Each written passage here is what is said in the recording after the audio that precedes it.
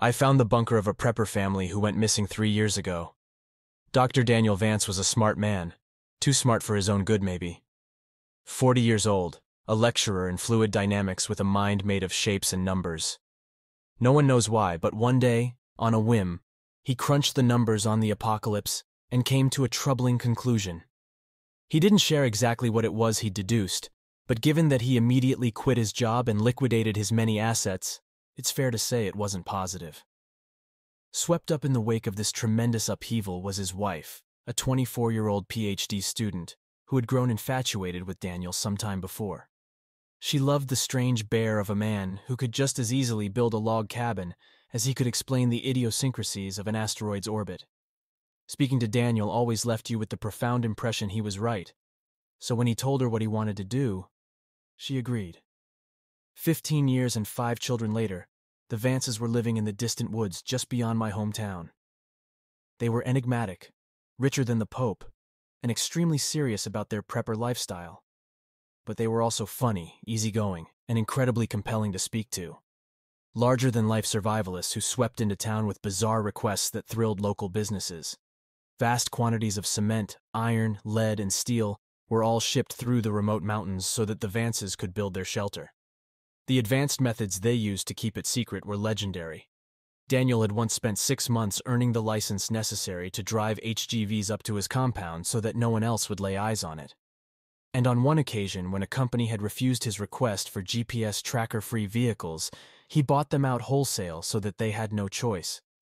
So when they stopped appearing in town during the pandemic, when requests for food and goods stopped and all contact was dropped, most attributed it to lockdown. They had a bunker and had spent their entire lives training to be self-sufficient in the face of civilization's collapse. Even Alexander, the youngest at just 3, was already collecting firewood as a chore and learning what local plants were edible. Most of us just assumed that if anyone could ride out COVID without breaking a sweat, it would be the Vances. The reality turned out to be something else. When the worst came to light, we discovered that Daniel had used the pandemic as an excuse for a dry run. The family intended to spend 6 months in lockdown and essentially beta test their fallout bunker.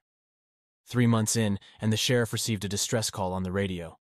Coordinates were provided by the hushed voice of a sobbing child that most assume was Alexander, even though that's never been proven. The police arrived and found the bunker still sealed. It took hours for emergency responders to cut into the door. All the while, efforts were made to contact the family within, but to no avail. Once inside, police were left dumbfounded. There was no one to be rescued. No bodies, no survivors. There was evidence the door's locking mechanism had failed and trapped the Vances inside with no way out. But if so, where had they gone? Beds and cots lay everywhere with moldering yellow sheets, buckets close to hand with stains all around them. Some doors were barred, others smashed to pieces. There was even evidence of makeshift quarantines and, in places, what looked like violence.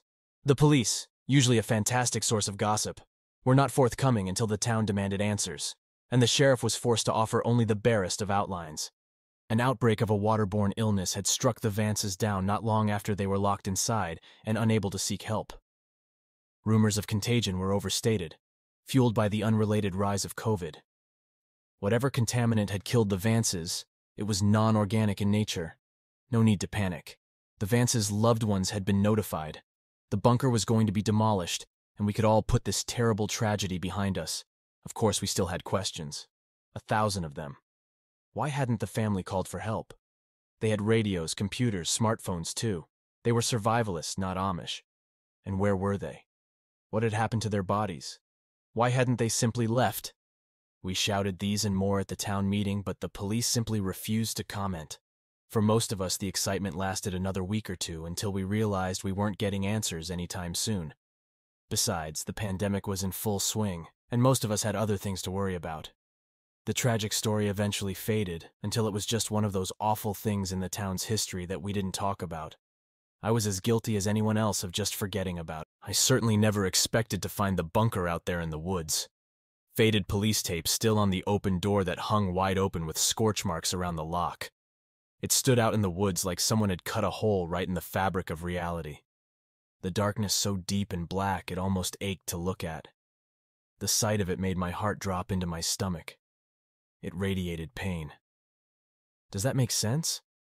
I think some part of my lizard brain picked out details that wouldn't become apparent to me until I got closer, like the bloody finger streaks that stained the handle from where someone had scrabbled furiously at the lock without success, and the tiny viewing window had been smashed with a hammer that still lay nearby. I needed only to glimpse it to imagine the family taking turns to stand there and scream into the woods, desperate for rescue. Under any other circumstances, I would have run. But I'd gone there looking for my dog, and my light revealed a few wet paw prints making their way down the dusty concrete tunnel. Half Bernese and half collie, Ripley is the sort of dog who trembles in my arms when a storm buffets the windows and needs his paws held when we brush him. I love him. I do not have much of a family, or a wife, or even many friends. But I have Ripley, and I could no more have turned around and gone home to an empty apartment where I would have to sob my grief away than I could flap my arms and fly. He was my dog, and I'd raised him since he was a puppy, and I wasn't going to leave him out in those woods. I went in after him. I didn't know what to expect, but I knew it wouldn't be good. Whatever the police had found, they'd not only kept most of the morbid details to themselves, they had also lied. The bunker was not demolished, or even sealed off. In fact, looking at the occasional blue latex glove tossed aside and the one or two broken police-issue flashlights, it seemed like the last people inside had been in a hurry to get out. Given this was where 7 people had presumably died, I assumed it was someone's job to clean it all up. But the corridor looked largely untouched. Just a few meters in, and manic writing started to cover the walls, the desperate scrawls of a lone survivor left there to be rediscovered like cave paintings. Most were deliberations on how to get out. Diagrams, blueprints, equations, and formulae, all focused on the door and the circuits responsible for its faulty lock. I instinctively assumed they belonged to Daniel and that he'd been the last to die. What a god-awful fate for a man to outlive his children, and yet it got worse. Slowly the writing changed from equations and plans to a desperate scrawl, the same few phrases repeated over and over. 5 doors. 5. Not 6. 6. Didn't make it. Didn't make it. 6 doors. 6. It seemed like the kind of thing you'd find in an asylum. A psychotic rambling punctuated only by 6 paragraphs right at the end. Each letter was impeccably neat, and each small paragraph was topped with a beautifully drawn Christian cross. Elliot Vance, aged 15, a gifted guitarist. He liked boys even though he thought I did not know. I loved him with everything I had. He would have made a great man. Alicia Vance, aged 14. She liked to paint and to shoot. She had her mother's mean streak. It would have served her well in the future. Elijah Vance, aged 8. The smartest of us all. These were Daniel's memorials to his family. And seeing the words lit up by my torch was a haunting insight into the overwhelming despair he'd endured. He must have realized he wouldn't get the chance to speak at his family's funerals or to write their obituaries. This was his last desperate way of making sure the world might one day know them as he did, as real people. The words marked the end of the tunnel, standing adjacent to a trapdoor in the ground. It was not open, but the tunnel came to a dead end immediately afterwards, and Ripley's prints disappeared at the hatch. I feared he might be in danger, but still I stopped and looked at the bunker door 20 meters behind me. The once gloomy forest looked so bright, even on this cloudy day, the air dotted with rain. A part of me felt like I was leaving the whole world behind as I began to climb the ladder down. I entered a large circular living space that was packed with furniture and little nooks and crannies. The walls were covered with folding beds and tables, and every inch was multifunctional. A dining space could become a sitting space, which in turn might be where someone slept, or even exercised. It all depended on what particular bit of furniture you unfolded or unclipped or unfurled. 7 people in close quarters, nowhere near enough privacy. It made sense they went with this cluttered, overlapping use of space. But it was still a large room, bigger than most studio apartments, and there were a few corridors that led deeper into the earth, telling me the bunker had unseen depths. I looked for some sign of my dog and soon found his trail. But this far from the rainy copse, Ripley's prints were starting to fade. After barely a few meters, they petered out vaguely in the direction of a nearby door.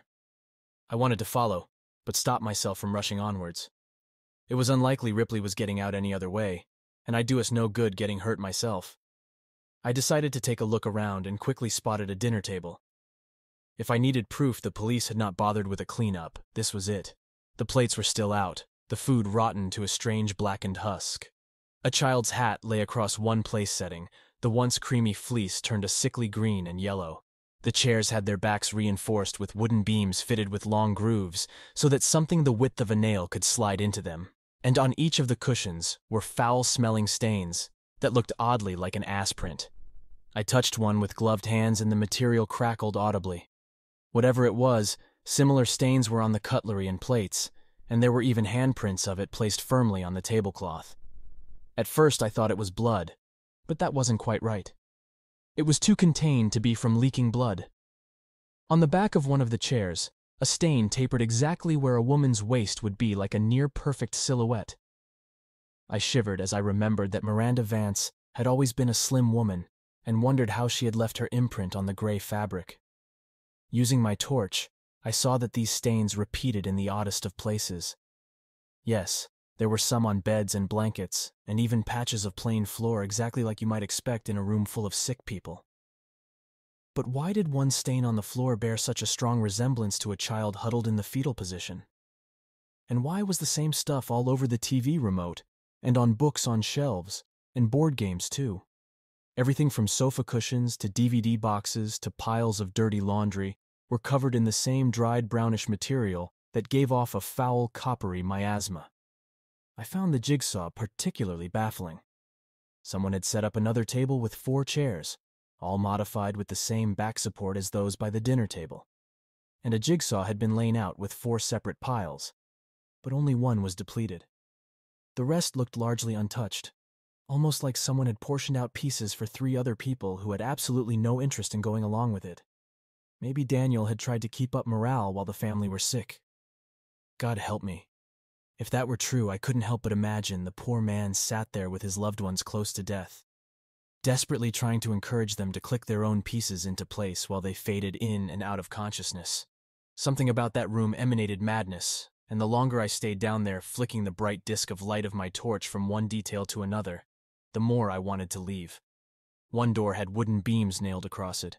One sofa had been partially disassembled. Multiple beds had been burned, and all the light bulbs had been removed and put in a box on the kitchen countertop. Looking up at the ceiling, I finally had some insight into why the police were so confident the Vances had not survived, despite never finding their bodies. Someone had jammed a human finger into one of the empty sockets, almost like they'd expected it to glow with the flick of a switch. What was it about this place that had caused the police to leave and never return? Not to even take that finger and test it for signs of illness, or even just to confirm who it belonged to?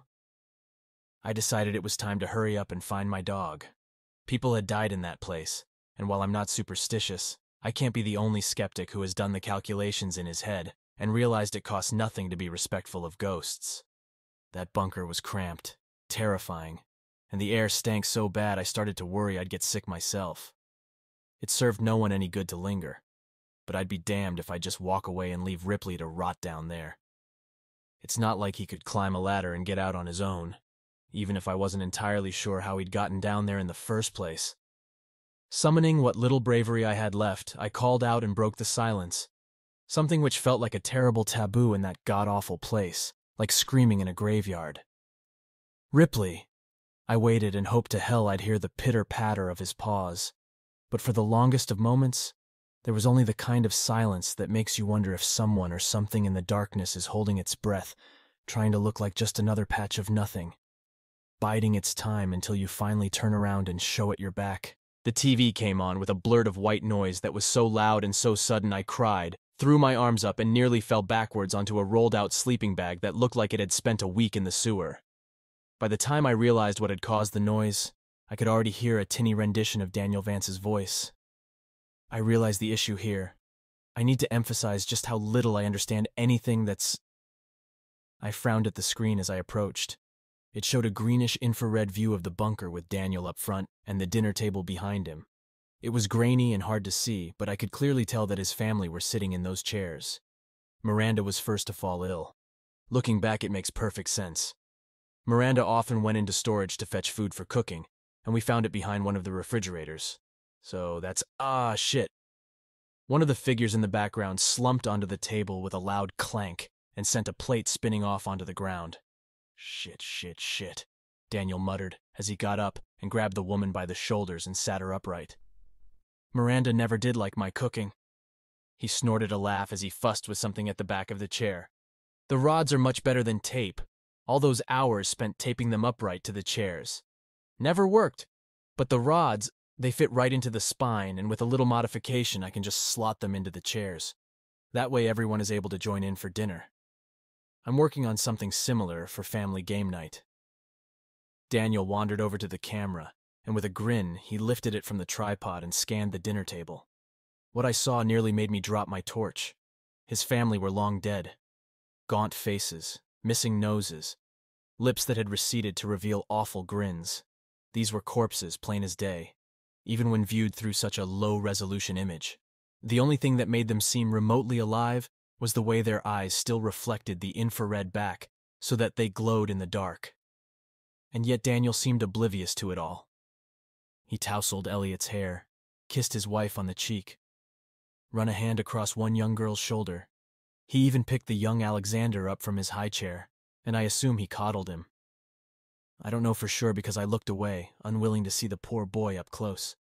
Eyes averted from the screen, I couldn't help but pan my torch across to that same dinner table and shiver as I finally realized what all those stains were. Not quite blood, but close. Liquefying flesh. Left alone for months, Daniel had not put his family's bodies to rest. Instead, he had moved them around from place to place and puppeted them, living life as if nothing had really changed. Looking at where those stains had settled, I saw a clear pattern emerge. He had put them to bed. He had set them dinner. He had propped them up to watch TV, or gave them their favorite books. They even sat there as lifeless husks, while Daniel waited for them complete a fucking jigsaw. The idea horrified me to my core. Back to work. It's obviously not part of the original designs. No room on the other side, not on the blueprints. Elliot didn't believe me, and why would he? I made every inch of this place, but I did not install that door in storage on the bottom level. I checked the cameras and some of the photos I took during the build, and the wall is just blank. But the door is there now, and it must lead somewhere. I don't know when or why it opens, but it does, and the next time I'll be ready. Because I have to know what's on the other side, and why it did this to us. Alone down here, often all asleep at once. Anything could have slit our throats and been done with it. But it didn't. It took its time, and I have to know why. It took our radios and computers and phones, one by one, none of us noticing until it was far too late. I kept telling the kids they needed to take better care of their things, and even as they complained, I just assumed the phones were lying behind some shelf. Where else could they go in a locked bunker? But it wasn't the children at all. Looking back, there are so many signs. Who kept taking away the lights? Who kept draining the batteries in our torches? How long did we live with it before we finally realized we weren't alone? Was it here every step of the way? A door out of nothing that leads to nowhere, at least most of the time. Because I know for a fact it does not always open onto a blank wall. There is something behind it. I can hear it shuffling around in there, wet breath rattling in its lungs. A horrible sound I hear roaming these halls when it thinks I'm asleep. I listened to Daniel, fascinated by this strangely compelling rant, when movement caught my eye. An infrared camera running in the dark, its image a roiling mess of uniform noise. What was it I'd seen? I paused the tape and rewound. Squinting, I saw 2 pinpricks of light in the darkness just over Daniel's shoulder. Slowly, the image resolved itself in my mind. I knew what I was seeing, and it turned my blood to ice. Miranda Vance had turned her head, and her lifeless eyes glowed as she fixed them on the back of Daniel's head. Not even any point leaving at this stage. I'm no doctor, but that door is giving off enough radiation to... well, to kill a family of 7. If none of us had touched it, being in the same room is risky, but not lethal. But given how sick we've become, it's pretty obvious our curiosity got the better of us, one by one, and we all got too close. Or maybe not. Maybe that thing on the other side came through and did this. I don't even... Wait, what was that? Daniel turned and the camera stopped recording. The image it froze on was of a lone man, bright as a star in the camera's lens, facing off against unknowable darkness broken only by 6 pairs of white, glowing eyes. I became painfully aware of my position relative to the table, and I had the painful premonition that if I turned, those chairs would not be empty. I would see the Vances, all of them, Daniel as well, waiting for me. Heads turned, bodies left to rot for years in the dark. Behind me something shifted. It breathed. Loud. Quick. I knew what it was. I knew. It came at me so fast that when I felt something hot and wet touch my hand, I screamed, only for the presence to suddenly recoil. But then, without hesitation, it leapt at me and bore me to the ground. I wept as Ripley licked my face. He was shivering and worst of all silent, which was not normal. He was not a quiet dog, not when greeting me, and not when excited like he was now. But whatever he'd seen down here, he clung to me and dug his paws into my shoulders like he wanted to be cradled over the shoulder, something he has been too big to do for years. "Oh, you fucking idiot," I cooed in a soft whisper, and even in the dark I could feel his tail wagging. Joking aside, I felt nothing but relief at finding him. "Let's get the hell out of here." I picked him up, straining a little under the weight but refusing to give in to tired muscles, and made for the ladder. It wasn't easy climbing the 3 or 4 rungs to the hatch, but I managed it and gave the hatch a shove. First one hand, then 2. Again and again, with everything I had, but still that hatch refused to budge. "Shit!" I cried while pounding at it with my fists, but all I achieved was a sore wrist. The hatch had jammed when, somehow, the handle had been snapped clean off. Now I'd need a pair of pliers or something to cut through the metal bar locking it shut. My fingers couldn't move it, nor could I brute force the hatch open. The metal bar was an inch thick, and at the very least, I'd need some tools to get at it from this side. At least it's fixable, I thought, as I climbed back down and caught my breath. On one wall I noticed a simple diagram of the bunker made in chalk. It had 3 floors. The bottom was storage, Daniel had mentioned that before, and I noticed that he had drawn through it with a large red X, and the top floor was labeled quarters, where I stood now. But the middle floor was labeled workshops, and it was there I realized that I'd find what I needed. There was one door that opened onto a concrete stairwell, and standing at the top, I shone my light down the spiraling guardrails, unsure of what it was I hoped to see.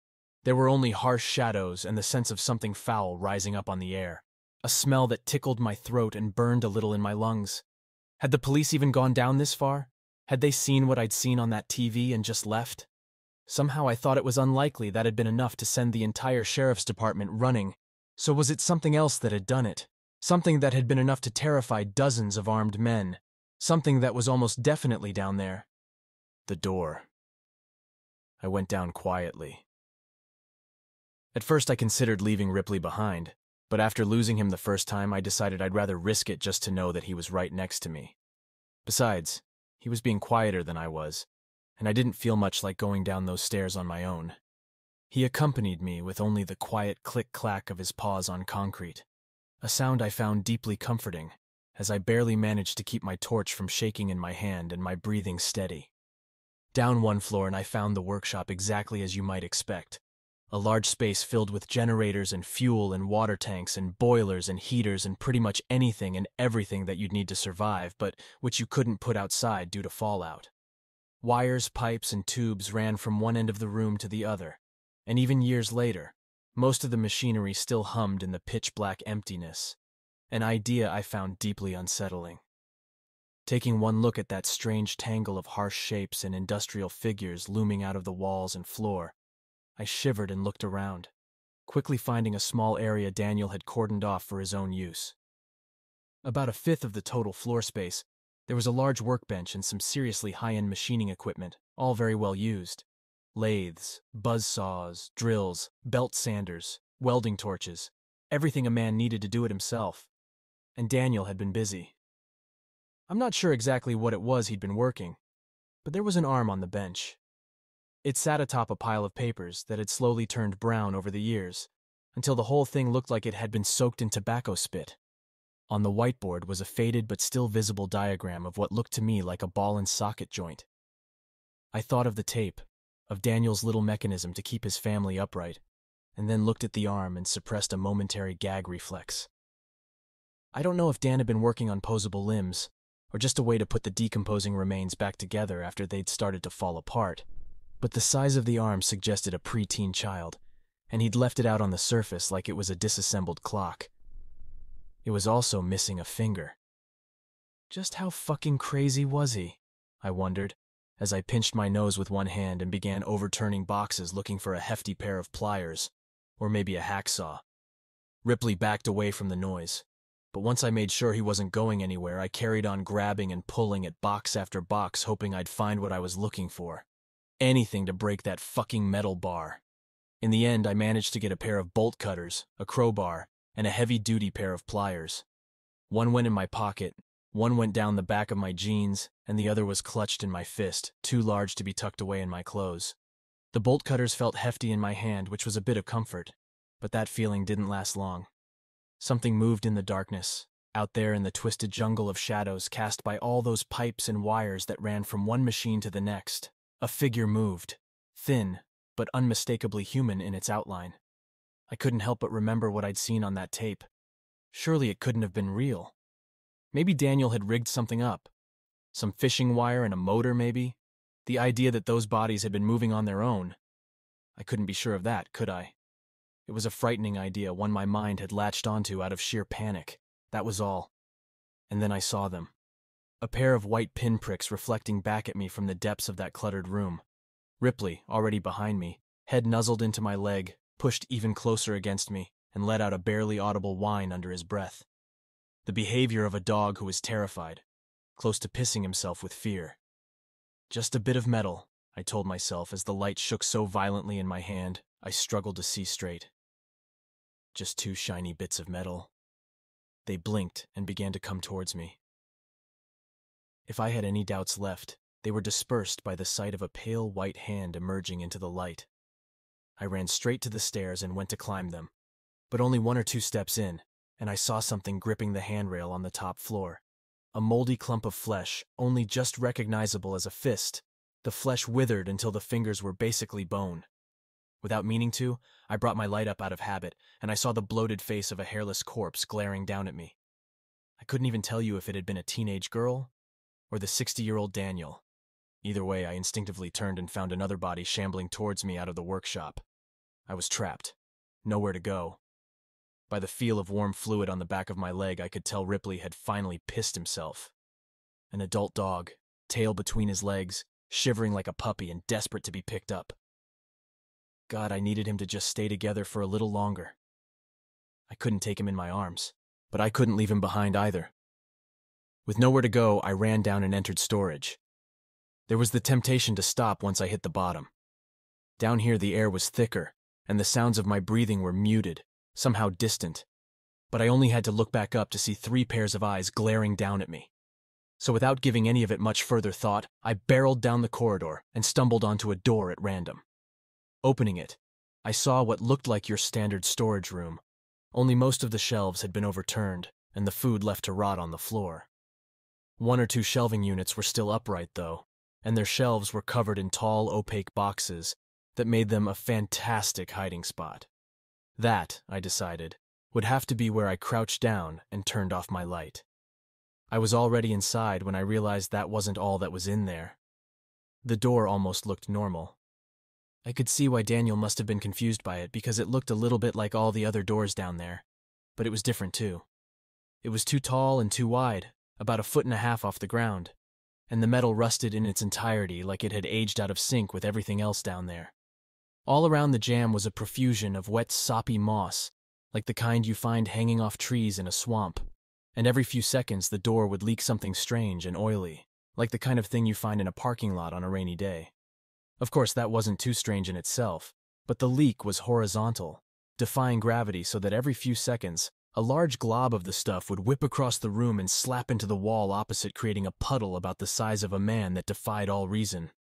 Remembering Daniel's words about radiation, I instinctively inched away from this puddle and the door on the opposite wall, backing myself into the darkest, quietest corner I could, while I pulled Ripley behind me and hoped to hell he wouldn't give me away. Once I was in there, I turned off my light and waited. I must have taken longer than I'd thought to hide spot, because it was barely 2 seconds later when a few figures entered the room. It was pitch black after I'd turned off my torch, but they made enough noise to let me know that at least 2 of them had stumbled in after me. I stayed there, unable to see anything, not sure if they were heading straight for me or just getting ready to leave. forced to hold out and let luck decide my fate. When I finally heard something scrape against the wall barely 2 feet from where I stood, I gave up and switched my light on, desperate to know what was coming for me. The sound had been terribly misleading. Daniel Vance was no more than 6 inches from my face. "Get out!" he hissed from a toothless and cracked mouth. A living corpse just like the others. Somehow a flash of intelligence remained in those wide, terrified eyes. And then I heard it. The creaking of a door. And without even thinking, I turned the light and saw it on the wall. I saw it open. And behind the strange steel, there was more than just plain old concrete. Much more. I saw a raging gullet of flesh. A ringed tube of pulsing muscle lined with teeth the size of hands. A spiraling descent into madness. Hot, fluid air washed into the room, buffeting me and the rotting corpses, all of us paralyzed by what we were seeing, even if for most of the figures beside Daniel and myself, they didn't have eyes to see with. "What the fuck?" I muttered, unable to take my eyes from the flesh tube beyond that doorway.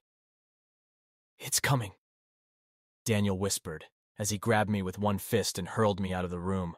I hit the floor and skidded along a slick fluid left by the Vance's footprints, the smell of which turned my stomach. Perhaps the worst detail was that it was cold.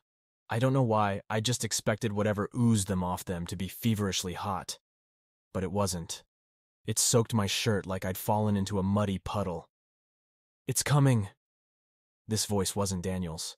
I couldn't say for sure, but it sounded like a child's whisper. One by one, the bodies shuffled over to the open door and knelt before it. I don't know why, but I got the impression the others had lost pretty much everything left of their minds. But Daniel remained aware. He looked back at me once more and spoke before he pressed his head to the floor in supplication with the others. "The only thing we did wrong was being here for it to torture. It didn't need a reason, just an opportunity. Leave. It won't let us go. It won't even let us die. And if it catches you, it won't let you go either." His forehead kissed the dirt. And then something reached through the door and gripped his head in its palm the way you or I might pick up an apple. In full panic, I ran over and grabbed my dog and the bolt cutters, and I ran like my legs were pistons. Machines whose signals of exhaustion and fatigue could not slow me down or cause me to fall. I had to move. I had to leave. The hand that had grabbed Daniel, the sight of it flushed my mind clean like some kind of enema. It hurt to see the image replay in my mind, but there was nothing else in my head echoing around except the sight of fingers with one too many knuckles and nails as large as a smartphone. I reached the top floor and nearly collapsed from breathlessness, but I wouldn't let myself stay down for long. I crawled over to the ladder and climbed up and immediately went to work trying to cut the metal lock. It was hell with just one hand, the other clinging to the torch that I kept frantically pointing at the door behind me, and it wasn't long before I fumbled one too many times and dropped my only source of light. No, no, no, no. I mewed. But there was no time to look for it. I had to get out, and I had to get out fast. I couldn't see, but I was sure I could hear something climbing up those stairs. Not the steady thump-thump of human feet. No, this was different. This was a rapid pitter-patter of a spider, maybe. Something with hundreds of feet or hands or God knows what, skittering along the floor and walls and ceiling, pulling itself along with a body whose mere shape would offend God. Using all my strength, I leaned hard on the bolt cutters, and at last, the bolt gave. I threw the hatch open and got just enough ambient light to see Ripley hovering at the bottom of the ladder, growling ineffectually at the doorway.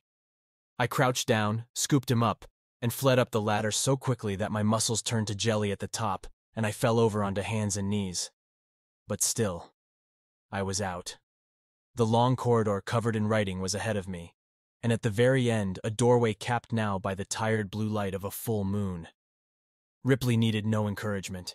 He whipped down the corridor with canine speed, and I followed at a broken and stumbling crawl, eventually shouldering past the open door and collapsing onto the forest floor. For a few seconds, I drifted in and out of consciousness. But when I looked up and saw the canopy overhead moving, the branches backlit by a full moon, I snapped awake and glared down at something gripping my ankle. The hand had reached out of the dark and seized me, and was slowly dragging me back into the earth below. Whatever it was, most of its body lurked out of sight in the shadows behind the doorway, but the hand that crushed my leg was the size of my torso, with an arm that looked like it belonged to a mole rat. I struck it with my own fist. I dug my nails in. I cried and kicked and screamed, but nothing could stop it. From behind the door, something like a face grinned and leered at me with joy. It was taking its time, sure enough, pulling me in so slowly that it gave my mind all the time in the world to appreciate the nightmare that awaited me. I think if, in that moment, you'd given me a gun, I would have shot myself because, God help me, I couldn't escape the look in Daniel's eyes, how he'd knelt to worship this thing like a man who knew that hope or pride or joy or anything with even a hint of goodness to it was so far out of reach for him it might as well be a dream. How long was this thing going to keep them down there? How long did it intend to keep me? I wept like a child, feeling like my mind was slowly cracking as I tried everything to stop that fucking pulling me into the shadows. I kicked at the earth. I dug into it, using my hands looking for a root or a pipe or anything to hold on to. Nothing I did would slow it down. I was no more than a foot from the doorway when Ripley reappeared. A dog afraid of hoovers and plastic bags and doors that move on their own. A dog who once got stared down by a particularly feisty rabbit, who stopped mid-chase and turned around, baffling the predator on its tail. A dog you couldn't even watch scary movies around, and he lunged at that arm like he was a wolf, like he'd always been one. And while he didn't quite break the skin, the pressure was enough to make the thing's grip weaken, and I slid my leg out. Unable to stand, I knelt and grabbed the dog and pulled as hard as I could, and now that fucking thing bled at last as the pressure of the jaws and the sliding teeth ripped into its flesh. Together at last, Ripley and I were let go and sent rolling backwards head over hells. I wasted no time waiting or looking or processing. I heaved the dog to my chest and crawled until I passed out, making it maybe half a kilometer away. Only when I could no longer see the door did I let myself fall to the ground face first and gave up consciousness. The doctors said I had pneumonia, which I suppose made some kind of sense. I might have even believed them were it not for the sheriff's visit, asking strange questions of me as I lay in bed about what I may or may not have seen. I dismissed them to the best of my ability. I wasn't interested in chasing that particular nightmare down, figuring out if it had been real or not, at least not while I lay there half drowning in my own infection. To be fair, I had at least some sympathy for why the police had done so little to seal that place off. I have, on occasion, thought about going and doing the job myself. But to this day, I still have nightmares about being pulled into the dark beyond that door. Not just the bunker door, the one I narrowly avoided at the end, but the one below. What I saw was a kind of madness, I'm sure of it, and I often think of Daniel's words. It didn't need a reason, just an opportunity. Somehow, the Vances were that opportunity. Maybe they built their bunker on a ley line or a weak spot between dimensions, or the site of former satanic rituals. I'm not sure it even matters. They went into the dark thinking it'd be a safe place to wait out the world's troubles, but something had been down there waiting for them, waiting for a chance to get at a family of 7 people, to lock them in and deprive them of escape and slowly take from them everything it could. I've moved since then. Couldn't help it. It wasn't just the memories, you see. It was the shortwave radio I kept in my basement. Something my father passed on to me when I was just a boy. God, I'd forgotten about it. At least until I woke up one day to the sound of it blaring white noise down in the dark. And buried in that sound was the faint whispering of a man, his voice barely recognizable, but unmistakably his. Let them go, let them go, let them go, let them go, let them go, let them go.